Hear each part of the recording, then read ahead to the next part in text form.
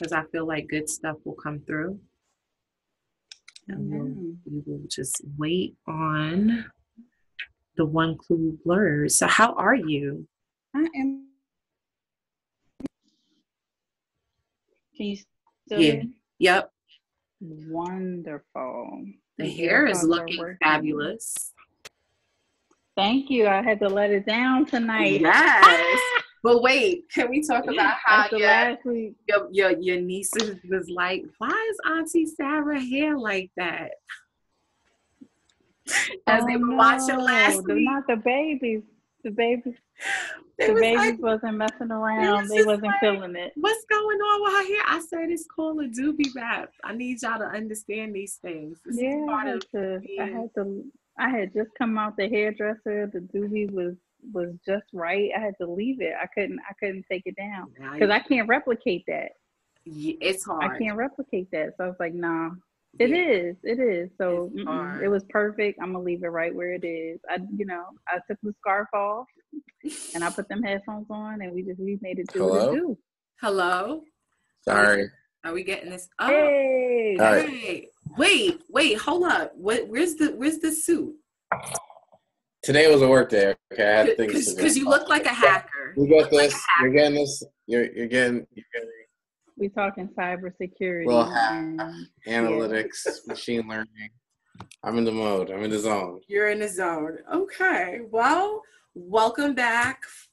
It's another Ask Czarina Live Aftershow. We've made it to a second show. We're being consistent. I feel like this is good. I feel like there's momentum, right? Yeah. I'm excited. I didn't get the time wrong. I was like ready at 9 and not 10 as Central Time. Like last year. So like we should let's just talk about your last year. I'm proud of you. I really am. I'm proud of you this year. I feel like you're making some forward movements because I had this guy's support for like years, and then all of a sudden you're like, wait, you were on? No, I was on at like 9 o'clock, bruh. Eastern Standard Time. I understand that you're a Southerner now.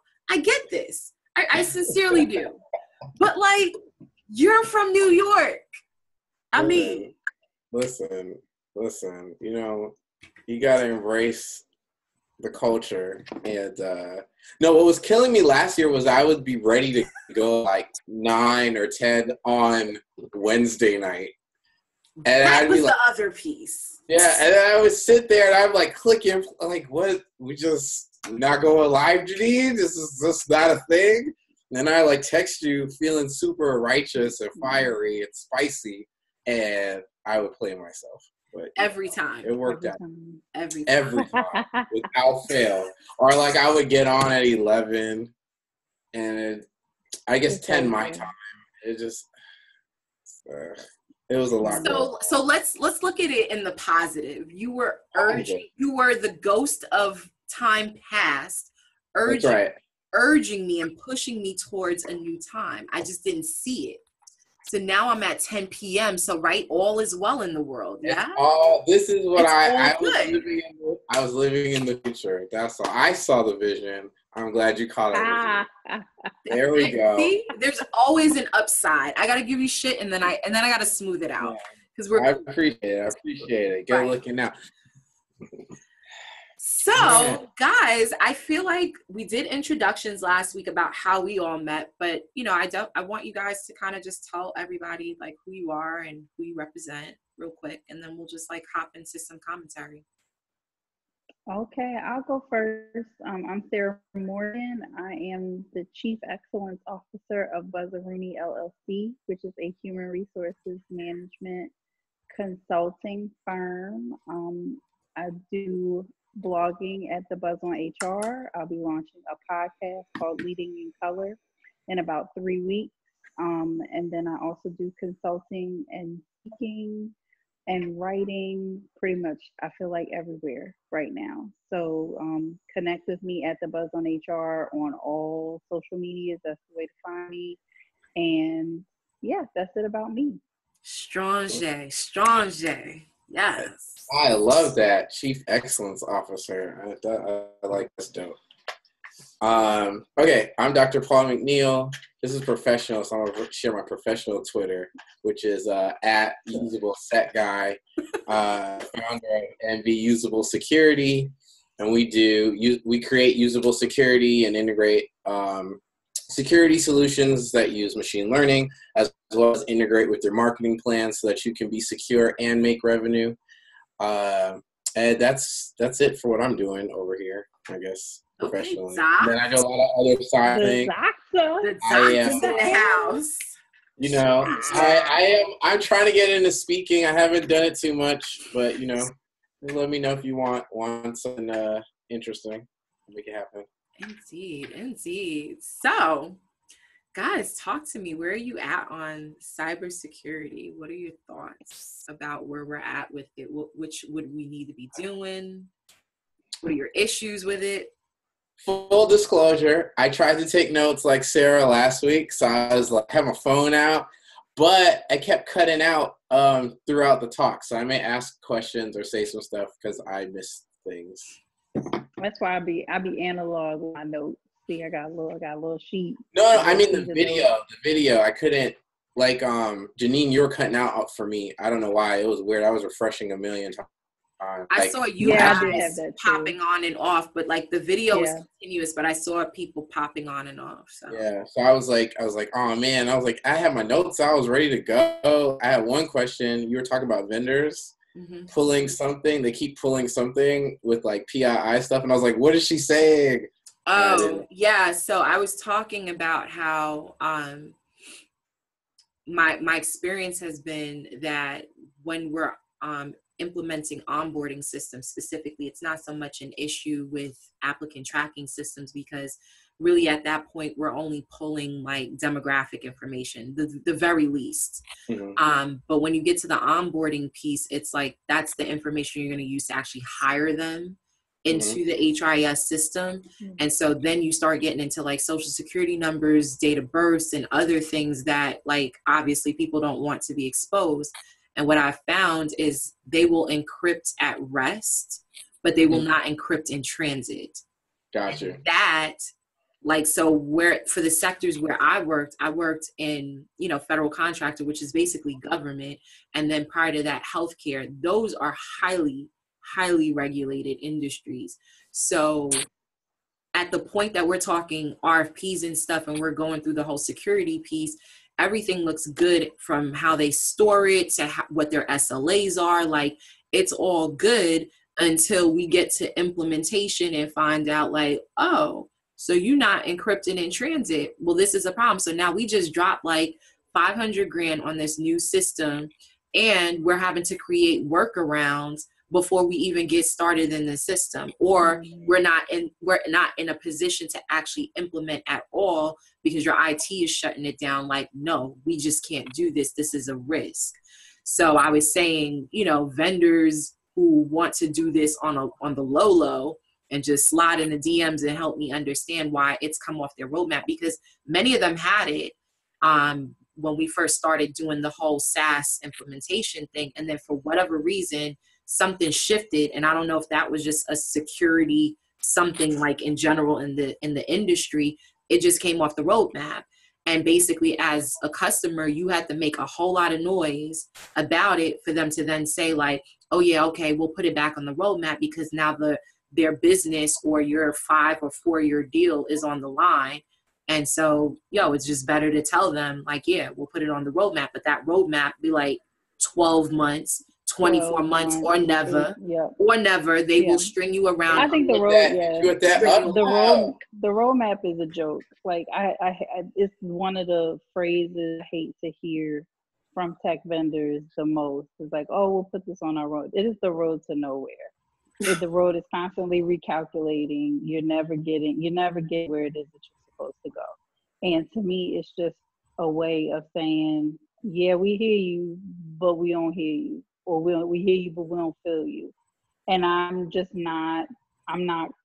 can't stand it. Like, I can't stand it. And I just feel like, particularly in the HR tech space, we are not responsive and proactive enough in dealing with these type of issues. And the thing that I think happened with this whole encryption piece, I think you had a couple of the major players, I'm not going to name no names, but you know who they are. We had a couple of the major players who stopped doing it, and then it just trickled on down, so that the mid-levels started doing it, and then the small ones were just like, oh, we just not going to do it at all, because they probably couldn't afford to do it in the first place. So now it's become industry practice, but who authorized it in the first place? And to your point, who's going to tell the story about like why this happened that way? Because I worked in security industries as well as restaurant. And so some of our employee data, when you start dealing with point of sale systems, commingles with customer data. It's a whole different animal. And we've run into the same problem in our implementations where the data is not secure coming from one system to another, and that little transition moment. And all it takes is, one good hack. And they got everything. And I'm not going to be the one sending out memos to employees about the fact that, their data got hacked at work. No, thank you. No. So yeah, I think at some point in time, one or two of the major players in the HR tech space pulled it, because probably the maintenance of it must have got too expensive. It has to be a financial aspect as to why the decision was made. And then all the rest of them were like, oh, someone's not doing it, well, then we just not going to do it either no more. Yeah. What say you, techie guy? I mean, what do you think? I don't know about I don't know too much about the HR space, to be honest, in terms of but I don't even think it's an HR thing. I'm just wondering. I mean, I feel like people are I'm seeing it in more and more stuff. I mean, in my world, or the worlds circles I'm traveling in. Just because, I mean, you're seeing a lot more HTTPS, like making sure things are transferred across the, like protocols are being used anyway. And so I don't know. I would have to, I guess, sit in on one of these meetings or something, and maybe they think you already have certain protocols in place for transferring data anyway, so them actually encrypting it in transit is unnecessary because you're already going across some secure lines. And so it seems like extra work. That would be something. Maybe some people are just doing it for the upsell, the upwork, because then you can extend that roadmap a little bit, and now you're paying a little lot more. I'm not sure. I'd have to know more about the specific situation. But I am seeing, because like, I know WhatsApp, they encrypt in transit. I think they do end-to-end encryption, and a couple other. So it's starting to come back. If it has gone away, it's starting to come back more and become expected, right? And that's something that even in like marketing space, you're seeing that you can increase, like in e-commerce, you can see that if your marketing reflects that you're using these secure practices, you actually can increase like sales and customer satisfaction, things of that nature. People are starting to become more aware of what needs to be happening with their data in terms of security, and they're demanding it. Yeah, totally. No, so but it's interesting. I mean, they're demanding this security, but as I was kind of alluding to in the show, there's still this dissonance between behavior and what actually happens after we do what we do. So, I mean, what do you think is the solution to getting people to pay more attention to behavior? My thought is that we're just not scared of it enough yet, and it'll take something fairly catastrophic for us to wake up and realize just how much of our own data we're giving away. But that might be too doom and gloom. What say you? I think it's a combination. So on the one hand, I think that because there hasn't been what was that Die Hard movie, the fire one, the one where there was they hacked America and shut everything down. I don't think we've had any, what do they call it, fire sale. We haven't had any, like you said, any huge catastrophic events that have affected the small person. Most of the time when we hear about these hacks, although small businesses are most likely to get hacked and within 6 months be completely shut down when they do get hacked.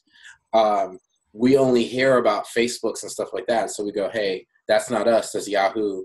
I'm, Joe Smith over here. It doesn't really matter. It's not affecting me. And as long as we don't get that email, we're not too worried. But also, we're kind of conditioned almost with our hacking. So everybody is like, my identity may be stolen at some point. I'm going to get an email alert at some point. Someone's going to hack my card at some. So many things are happening now. We're almost desensitized to it anyway. And so I think in order for us to really, as a people, like really be concerned about it, we're going to have to start affecting people individually in a larger way than my identity, my credit, something like that. Like the person who gets their identity stolen is very serious cybersecurity moving forward, right? Yeah. Then the B, or the flip side to that, is from the developer and a cyber professional standpoint, I don't know that as industry professionals, we think enough about the end user. So one of the things that I really focus on is like usable security and authentication. So like that's a software that I'm working on now, which is using more graphical passwords. And so we have different technologies that are in the research, but we don't see them implemented in practice in industry, either because they'll require a little bit additional work on the end user, or they'll be a little bit different. And people are lazy. People will give up privacy and security for comfort. Right? Yep. Like 9 times out of 10. So all the things exactly that I was like, got my whole list of try. I was like, you're talking about reusing passwords, writing them down, weak passwords, things of that nature. Because at the end of the day, if it's easy, if it clicks in a button, if it clicks in 2 buttons, and so that's how you get a lot of these like single sign-on and stuff like that. And so, but I think that's the shift that needs to be made. Okay, we have these legacy systems. Maybe we're not able to get single sign-on. How can we have these lower tiered options that still make it easier for the end user to be safer? And so that's kind of where I focus my research and product dev on, which is how can we make it beneficial financially for consumers and easy for the end user. Because if you don't marry that intersection, you kind of get what we have now, which is a lot of people giving up too much privacy and trusting too much and being sorry afterwards, or you have people that just aren't doing anything at all, and that's also, either one is bad. Yeah. Thoughts, Sarah? I do not have anything to add. This is why I like to talk first on the tech issues when Paul is here, because he comes in and he takes all the goodies. It's like the kid who takes all the candy off the porch Halloween. He's that kid. He takes all the goodies. It's good though. Yeah. No, I mean, this is your. And I got the sugar with me. Do you really know? I can't. I don't know why. Really. She said he takes all the goodies. I was like, man, I am sitting here with 2 pounds of sugar. But all the goodies, yeah. All the goodies. So I think, but yeah, this is your bag. So this is where it needs to be. I mean, but we're just not talking about it. I don't hear it in HR. Like I was telling Paul, like the end of last year, I'm like, yeah, there's immense opportunity to just come in just on a purely educational standpoint and educate people about why half of this stuff is important. And largely because of some of what I was saying on the cast about this prevalence of, a lot of these systems going to mobile. Mm-hmm. We really have, I mean, like there's no way of knowing really. Yeah, there isn't. And like I said in the comments on the show, people are absolutely screenshotting stuff, their work related emails and their work, things in the HRIS mobile. Like, no, it's happening. Trust and know and believe that it's happening every single day, several times a day. It's absolutely happening. And here's what's funny. I've seen, and I'll admit it, I'm guilty of this too. Like we encourage it. it's like, oh, we posted your benefits information, your group number for your new health benefit is posted in the app, and you take a screenshot and save it in your phone. Like, we encourage some of that stuff, again, to make it easier for the end user to be able to do that. And we don't think about the security implications of that. So I agree with you wholeheartedly. Yeah, we do have to start to give more thought to that, and about what things we give access to and how we encourage employees, to do and act, interact with what goes on in the app versus what you do on a desktop or your work computer, because we just don't have those controls the way they did anymore. And we want to make it easy for them. We of course, as HR people, want to get out of the transactional things of having to have employees email us or call us with changes to their information. We want them to be able to do all of that stuff themselves, and we want them to be able to do it when it's convenient for them versus normal business hours that work for us. So all of that plays a factor in how this happens, and over time we get more lax, and we start realizing that there's more and more things that people can be doing on their own, and we just let the guards down, and then suddenly you open yourself up to all kinds of liabilities. And you think about that, I mean, your HRIS is, in addition to personal, just your regular personal information, there's personal health information in there, your spouse, your dependents, your beneficiaries, which is normally other members of your family. And in some cases, you have to collect social security numbers on those individuals in order to be able to update your beneficiaries if you have life insurance through your job or something like that. So it's not just your data. It's suddenly it's your kids' socials, it's your kids' birthdays. Like, suddenly all of that can have the potential to become compromised. There's just so much risk with that, and I agree, we got to be talking about it in the tech spaces. I think it would be cool for there to be like a HR hackathon to see some of these hackers in here and show how easy it is, or it's not. Like, we would hope that it would not be easy, but how easy it is or it's not to hack some of these systems. I think it will wake some people up to realizing where the risks are, and perhaps putting back in some of those safeguards that have gotten taken away, because it ultimately, your work site is not Facebook. It's not, it shouldn't be, that easy. And to Paul's point, we have to find the balance between making it easy for the user and protecting their data at the same time. Yeah. I mean, and it's even stuff like, I mean, I've seen people snapping like where they sign in a building, like the actual keypad, like, it's even educating people from a new hire perspective. Like, you can't be doing that, or you can't be taking Snapchats in a patient's room. Yeah. Yep. Like, high HIPAA, amongst other things. Like, just those things alone are, issues and breaches in and of itself. So yeah, but flipping it just slightly, I don't know how true it is, but what do y'all think of this 10-year challenge and the fact that there's a possibility that the government is using, or Zuckerberg's giving it away for facial recognition? Like, is this what we doing right now? Did y'all get duped? Is this the okie doke?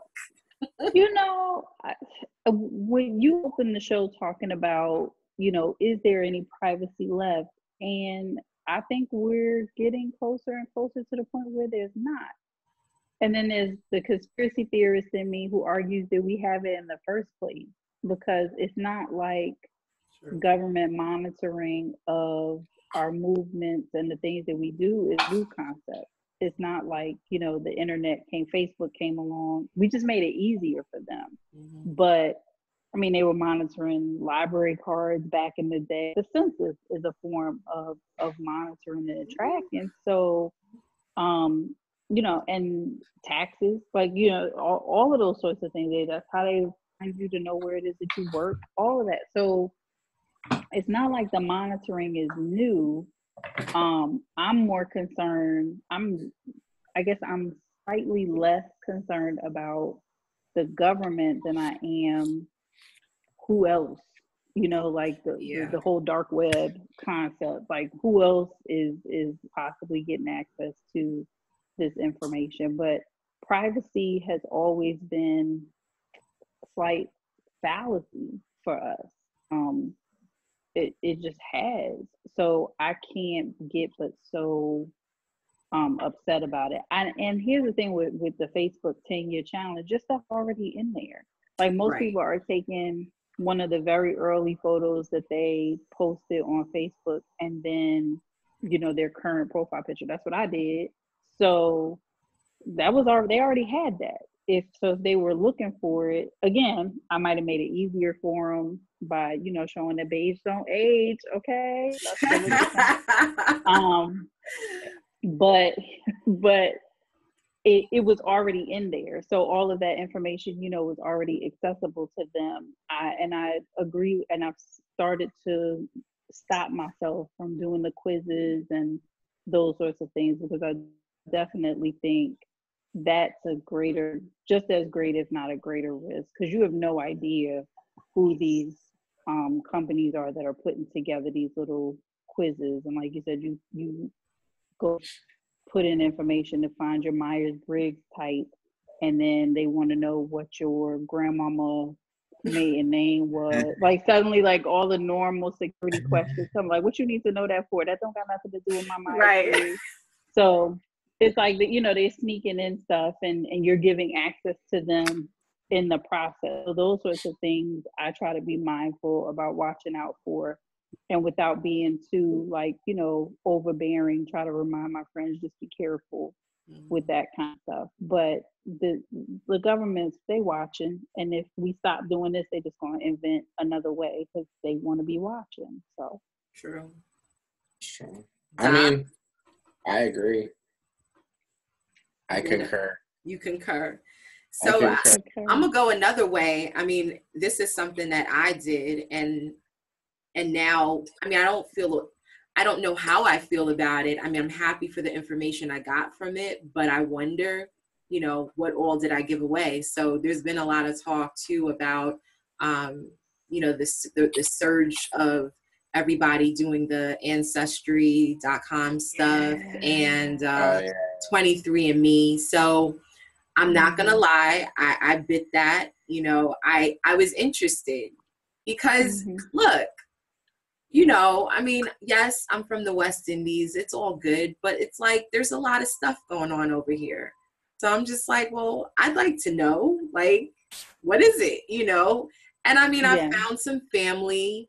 So this is positive. Like I've connected with some people I wouldn't have otherwise, but to the point of the critics, I mean, is there about to be a Janine clone somewhere? Are they using this for stem cells and shit? Like, you know, I don't know. What are your feelings on this? I don't know how to feel. Like, it was like after I did it and spit in the damn tube and got all happy about my results that this report came out. I'm like, damn, I really did just give them my DNA. Like, okay.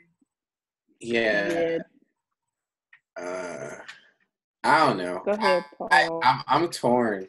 Cause like I don't know, when I heard it, I was like, oh, that's really cool. But my first thought was like super conspiracy theorists. And I was just like, they're getting everybody's stuff so they can figure out how to wipe people out.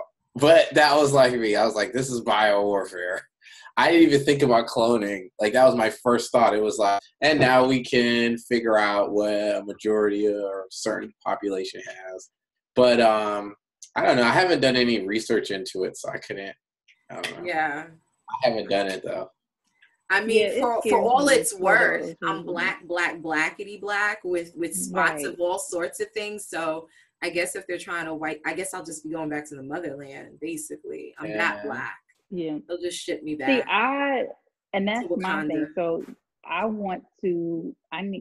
me being on the lighter scale of blackness, I feel like I need to prove, I want to know. And then I also feel like I need to put a stamp on a percentage of my Wakandan heritage, to make sure, I can get in when the time comes.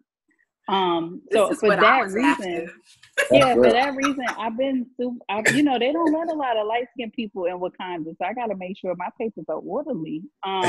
So yeah, I definitely am super curious about it.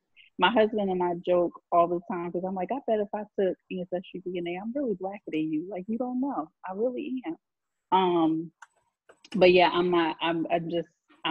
there's been so much coverage about it, and there just seems to be this kind of air of mystery about what they do with your samples and your data after it's all over. I need them to clean that up a little bit before I'm willing to give up the goods. My mom did it though. She found a cousin from,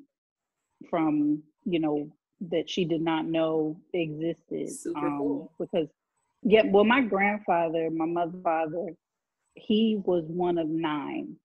Very, very, all very, very fair skinned, but he had several brothers and sisters who passed, and they, lost touch with them because they became white people socially and could not associate with their family anymore. And so she found cousins through that she didn't know existed. So that was a super cool experience, to be able to, reconnect with those people. One of them was shocked to find out that there was Black people in their family, so that didn't work out too well. But in the other instances, that you can. I just keep thinking about that. That's a whole nother show. That's a whole nother. So I feel like we could do a whole nother show on Black. On just that. And I feel like I want a conspiracy theorist show where we just throw out all the. I feel like I see y'all. Y'all are my people. I love it. We're gonna talk about some conspiracies. But seeing as though we have like 8 minutes left before Zoom kicks us off, I should definitely answer Paul's question. So, what was your question to me on the show, sir, with regard to my eyeshadow and smokes and? Oh, I was joking. Okay. All right. So what happened? I got on. We good? I got on, and you were talking like super excited about this pothead makeup line. And then you were like, but I'm not a pothead. And Sarah was like, come through and smile. I was just like, okay. And then you were like, well, I'm not a pothead. I was like, that sounds like somebody who got a bunch of edibles in the house trying to play like she not about that life. But that's cool. So firstly, I need you to be all up out my business. I'm going to get sister get out my business. Don't be putting my shit on Front Street. And thank you. Hit dogs will holler, won't they? Paul, like, how he know my life? I did it. Hit dogs will holler, though. So, shortly, I was one of those kids that was like, I don't do any of this. My dad's a narcotic detective. He'll know. So that was my adolescence. I just never, ever indulged in any of these things. But now I'm good and grown, and New York State is on its way to legalizing. So I am not a pothead, but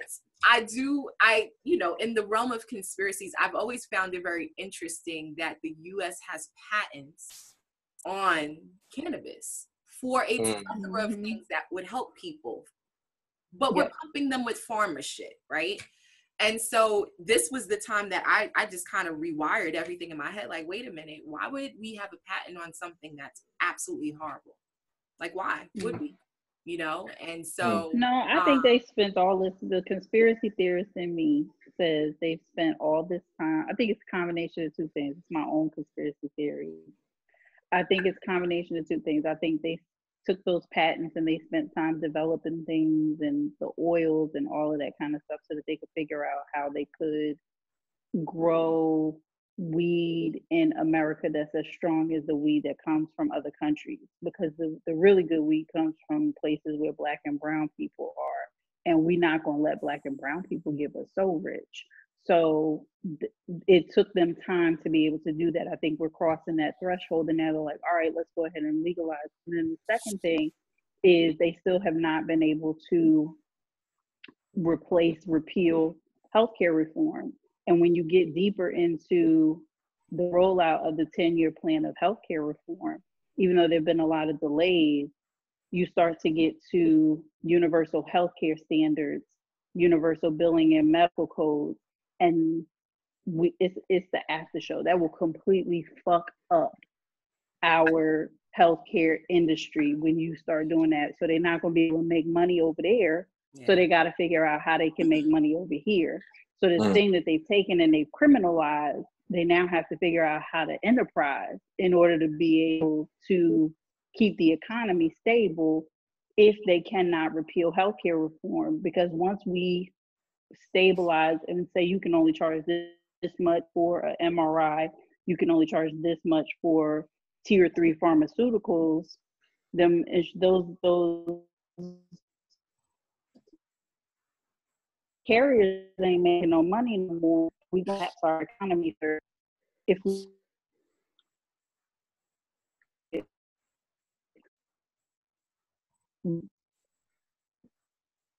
Oh, you broke up a little bit there. I missed the end. Yeah. Yeah.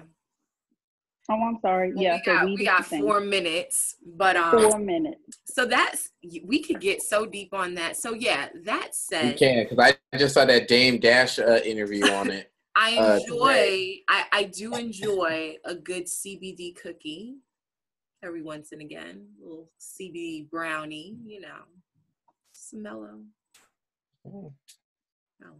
Listen. It is what it is. And quite frankly, I find that the more and more I hang around with other people, everybody's dabbling just a bit. A little smoke here, a little edible here before the party. So I'm in good company. It's all good. So the cat's out of bag. I keep edibles. In fact, there are 2 upstairs right now. I might indulge after I get off here. Thank you, Paul. We should do another after show. We should do an after show that's not recorded. Let's get mellow. Let's see how Janine gets when she gets here. But no, it's great. I'm glad I got to talk with you, ladies, brilliant ladies. Super honored once again. So next week, we're all on the cocooning stuff, which you guys probably like, what the hell is that? But I'll explain, and we'll have a great conversation about it. But thank you for being here. Thank you, everybody, for watching, and we will see you back here next Thursday. Bye. All right, till next time, y'all. Till next time.